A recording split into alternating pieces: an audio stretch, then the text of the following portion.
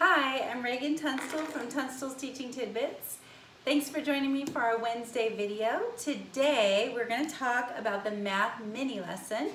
We're going to be talking about what we want to cover in a guided math mini lesson and how does that compare to the traditional math lesson outside of guided math. We're also going to talk about how the math mini lesson is different from what I'm teaching in my small groups. So in order to do that, we are going to be using 5th grade guided math. We're going to be working out of Unit 3, which is division. And this is going to all come out of our ETA Hand to Mind guided math kit for 5th grade, Unit 3. I also am excited to share that tonight I'm going to be uploading 5th grade as well on Teachers Pay Teachers. So you'll be able to find it on Teachers Pay Teachers as well as on ETA Hand to Mind. So let's get started. All right, so we're going to first talk about the math mini lesson inside of the guided math structure. A math mini lesson is a time where I pull my class together in a whole group setting and I want to cover certain components before I meet with them in small group. The math mini lesson is most effective when I am beginning a new concept, when I need to pull my kids together whole group and explain and introduce something and connect it to our prior learning. Once I do that, I am then ready to pull them into the small group where I can actually get into the nitty-gritty numbers and their unique developmental needs. Now, how that's different from a traditional math whole group lesson is that in a traditional lesson, my class is all seated in one big, long, drawn-out math lesson where I am going to impart all of my wisdom and I'm going to aim at like the middle high level. Now, we know that our classes consist of students working anywhere from 2 to 3 years ahead to 2 to 3 years behind, and then everyone else all in between those levels. So that traditional math lesson where I'm teaching and imparting this wisdom, then we're doing guided practice, then we're doing independent practice, that is now not as effective as pulling kids into a mini lesson, introducing and giving them that conceptual understanding, that background knowledge, before then meeting with them in individualized, homogeneous groups where they can do the math exploration in a risk-free learning environment that's suited to their true needs, whether that's through a range of numbers that I'm using or the type of supported delivery that we're doing. So what I'm going to do is model this mini lesson today and show you how to cover the components that we want to cover in our math mini lesson for guided math. So, like I said, we're going to be working with division. We're going to be working out of Unit 3. Now, in a previous video, I shared that we want to start with a math warm-up before we move into a math mini lesson. So be sure to check that out if you missed it. It's because I want you to know what to do in a math mini lesson. And now I'm going to jump into lesson 2. The reason I'm not showing you lesson 1 is because lesson 1 is going to be your pre-assessment for the unit. And what that's going to do is help you to target the needs of your kids and have them in the correct grouping. All right, so Unit 3, Lesson 2 for guided math, we start with our essential question, our lesson objective, and then this box here is our math mini lesson. It's going to take up about 25% of our math block. Underneath the mini lesson, we have our discussion questions and our materials. So, and the materials are found in the kit. So let's get started here. Our essential question today is how can students use patterns they know to solve unfamiliar problems? And our objective is students will use patterns to find quotients of up to 4-digit numbers divided by a 1-digit number. So remember that in our whole group lesson, we want to stay conceptual. conceptual understanding in math just means what is actually happening behind the algorithm that I use to problem solve. And as you know, division is a very abstract concept. So before I go straight to that, I'm going to fill in as much information as I can and relate it to what my students have already learned this year and in previous years so that they have the best chance of success. But not only that, that they can think critically, that they can know if their answer even makes sense to what the problem was asking them, and that they can communicate their understanding of how division really works and how it relates to multiplication. So that is my goal for this mini lesson. So we're going to begin with a very simple problem. I'm going to show them 8 divided by 2, and I would not show them any of these other problems that we will be getting to, but for this video it just makes it easier to have it nice and little. So we're going to start with 8 divided by 2, and I'm really just introducing division and explaining that division is a way that we can take a larger number and break it into equal groups by a smaller number. So we're going to talk about how that relates to multiplication as well. And then we're going to get started. So our first problem is 8 divided by 2. And I'm going to use snap cubes just as a conceptual model of 8 and breaking that into 2 equal groups. So we'll talk through that and we will discover that we can break 8 into 2 equal groups, and those equal groups consist of 4. So we'll say when we go to write our answer in a division problem,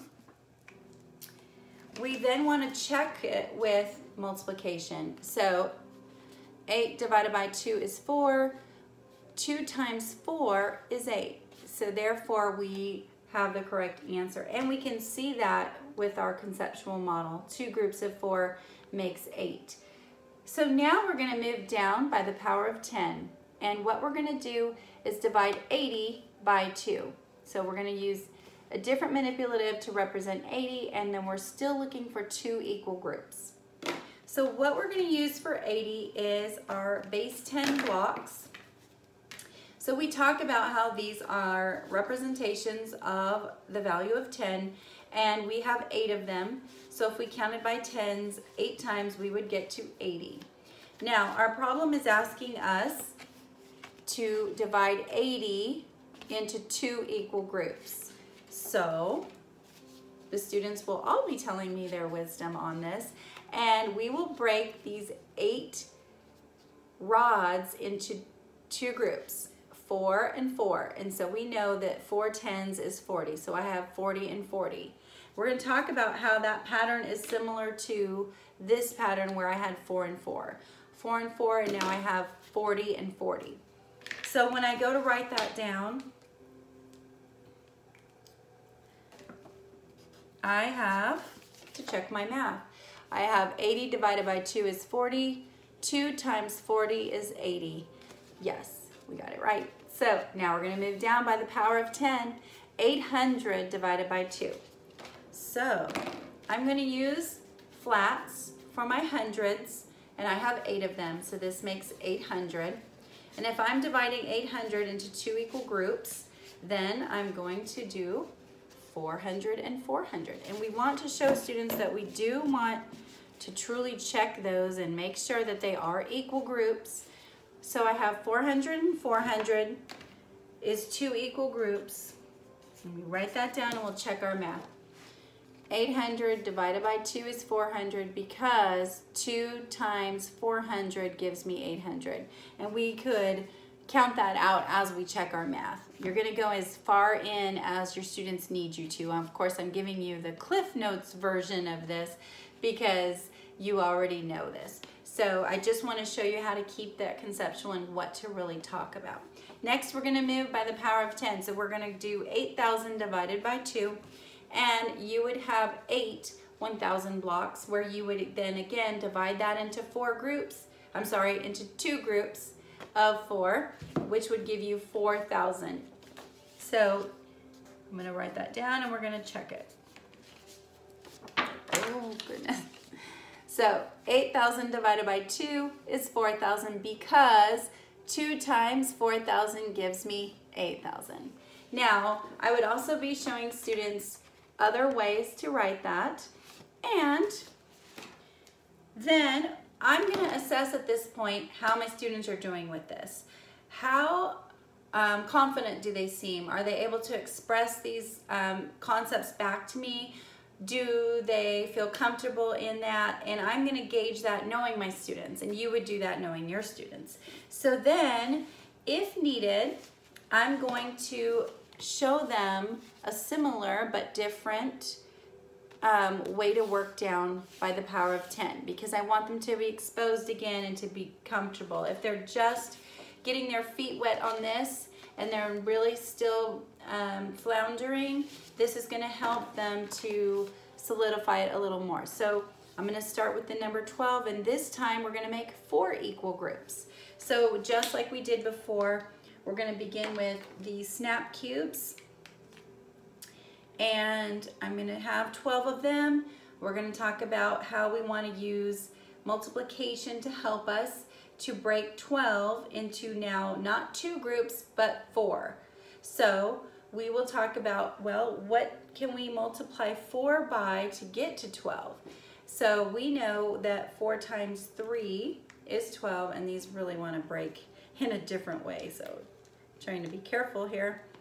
So what we would do, and we could break it up different ways just to show them like, oops, my thinking was incorrect if we have incorrect thinking there. So then we say we have 4 equal groups of 3 that comprises the number 12.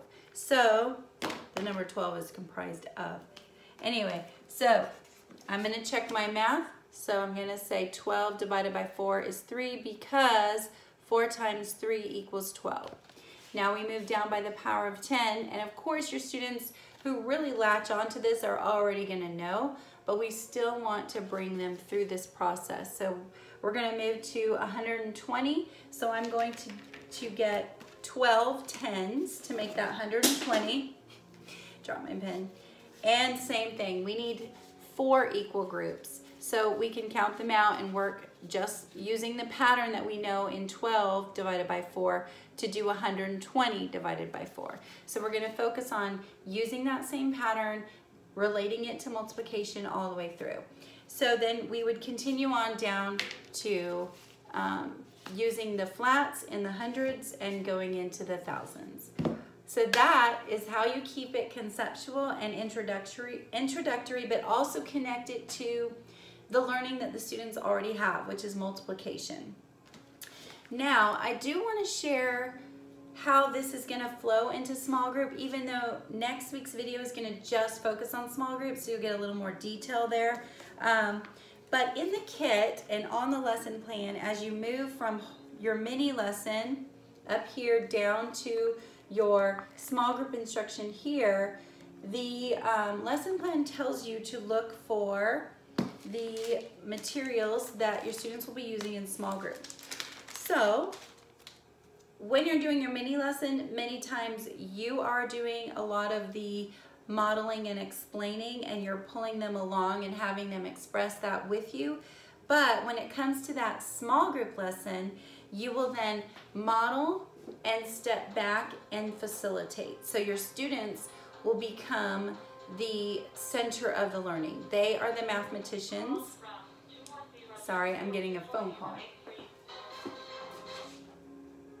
Okay, and I'm back. So your students are going to be at the center of the learning as the mathematicians, and they are going to be working through similar division problems to what you were working on.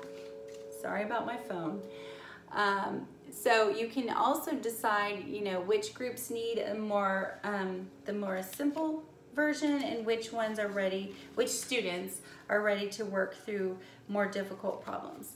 But as you can see, these are all going to be relating to multiplication and using that power of 10. So just what you have been explaining in your whole group is what they will then practice in small group, but at a level that is right for them.